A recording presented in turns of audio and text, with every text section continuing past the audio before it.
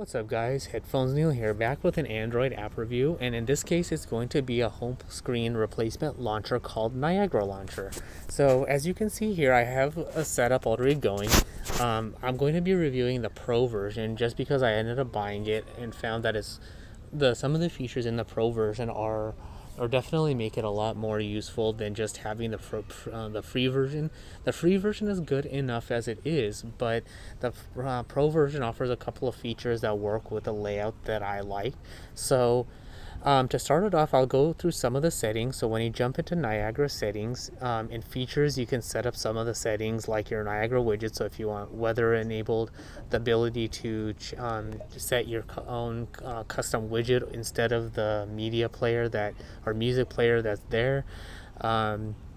You can show the clock, media player if you want that, battery percentage, moving the widget if you want to adjust the size or adjust the placement depending on the number of shortcuts you have. You can turn on embedded notifications, so as long as do not disturb is off, then next to the app name you'll have an arrow that shows when you have a notification. So touching that will open a nice little pop-up which will allow you to get access to that shortcut. You can easily set new shortcuts, a quick lock gesture, so double tapping on the alphabet to lock your screen, a shortcut to Google search, swiping up to perform an app search, suggesting often used apps and things like that. So all the settings are in one nice little place. And so in order to get there, one of the nifty features of Niagara Launcher is an organized app screen. So rather than swiping up on your home screen or having a home app drawer button and having the apps take up your entire screen, you swipe in from the left or right of your screen, and their app sorting shows it up on the right side all the time, but you swipe up and down to jump to the letter of the app that you want to get to. So let's say I want to open InShot,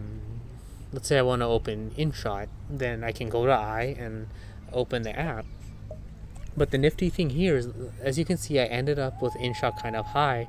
My thumb really only goes up to where the letter K is, so I can bring it down and jump to I and bring it to a place that's more easy to get to. So the nifty thing about the app search is that the app drawer generally stops at about 2/3 from the bottom of your screen, except for when you're scrolling up, but basically it's meant to be something that's easy to access with one hand. So that's one of the things I like about the launcher. So next up is the shortcuts on your, not the shortcuts, but the actual agenda widget on the home screen. So this I know is a part of the pro features of the app. So when you touch the date, you get access to your agenda, so you can swipe up and down to see upcoming events, create new events, and things like that. And then you can also get access to your hourly forecast, so you can see how the weather is coming up. You can see when the sunset is. If you keep going, you'll eventually see when sunrise is. So nifty features built into the app.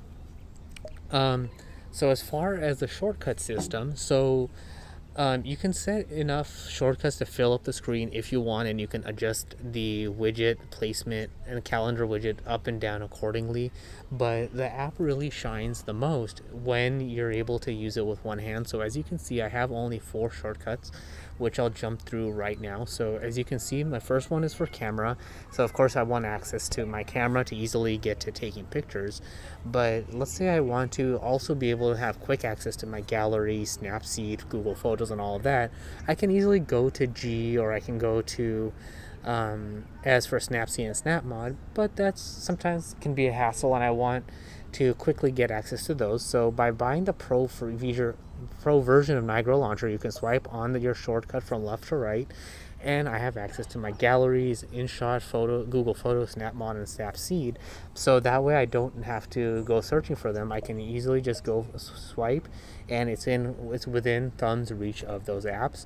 And I can even, let's say I end up adding a new gallery app or a new photo editing app, then I can add that to the list, so if I so choose. Now, as far as the media player shortcut, That sounds pretty generic, and and that's because using KWGT, which is a custom widget maker, and pop-up widget, I have a shortcut to a media player app. So I can easily get access to playing and pausing music, skipping between tracks, and things like that. And as you can see, when I play this music, the background changes from a darker color to a muted color based on the album art of the song, so that way I know that music is playing. Granted, yes, of course, the obvious thing is, well, if you have headphones on or a speaker connected to a speaker, don't you know that music is playing or not? And technically yes, but sometimes I pull headphones out of my head and I forget to hit pause and music keeps playing for no reason. So that's kind of a visual cue that I know that music is still playing. So as you can see, the color changes, it blends nicely with the album art, so it looks like a very nice clean music player. Now let's say I want to have access to my music apps, same thing like with the camera shortcut. I can go to M for Music Olay, or I can jump down to P for Pocket Cast, but to save some time and effort in going to those particular apps, I can swipe from left to right and access Music Olay or Pocket Cast. So it's a pretty simple shortcut I have set up just to contain my music playing apps as I want to make it easier. I can add apps like Disney Plus or Google TV, Netflix, and all of that to my media player shortcut, but that would bog down, in my opinion, that shortcut and ease of access to playing music. And since I don't necessarily watch or stream movies and TV shows all day long, it's kind of having access to something that I don't really need easy access to. So by only having my music player app and my podcast app as my shortcuts, it makes it that much easier to use. Now, as far as notifications, a similar thing going on. I gave it's made in custom widget maker KWGT and set up with pop-up widgets, so I can touch notifications. I see my top 8 cancelable notifications, and much like the music player widget, I have this set up so that the background of each app is pulled based on the app's icon color. So you can see a slightly different shade of blue for the Kindle notification versus a Discord notification, and same thing with Twitter. The color pulls from the notification icon, so you see notification with a little bit more blue in it pulls more bluish purple. The one with a little bit of yellow in it pulls a more yellow color. So that makes it easier to get to notifications. And for me, my notification drawer gets bogged down with easily, as you can see, like with Discord and Twitter. So getting through those widgets is a hassle. And while Niagara Launcher works nicely with a small amount of notifications, like let's say 5 to 10 or less, after that it gets kind of bogged down to be able to easily jump through notifications and get to the ones that I want. So I set up this notification widget so that I can jump to the notification I want to look at and worry about the rest later. Now with search, it's a quick shortcut I set up to access quick search. So just opening search will open up quick search, but let's say I want to have access to things that I'm reading, or I want to be able to get to my news. I have it set up to swipe from left to right and access my RSS app, Google's app, and the news app, so that way I can easily get to those by a swipe. I don't think I have any other reading apps or anything like that. I could probably include Robinhood in there if I want for my stocks. But for the sake of simplicity and current setup, I just have Focus Reader, Google, and Google News. So that's one of the nifty things about Niagara Launcher's quote folder system, because it's not really a traditional folder system. It kind of uses the quick access to your various apps search features or shortcut features, and it expands that to make it more customizable, kind of like what Sesame Search does. So with Sesame Search, you can create your own custom shortcuts within apps. So like within Chrome, you can add a shortcut to a URL. So if you have certain websites that you visit all the time, you can create a shortcut to those. You can create a shortcut, I think, if memory serves, from one app inside another. So if you want a shortcut in Google News to Google, then you can create a shortcut there. Don't quote me on that, but Sesame Search is very feature packed as far as function features like that goes, so that you can create additional shortcuts than what you see here. You can access various default search features.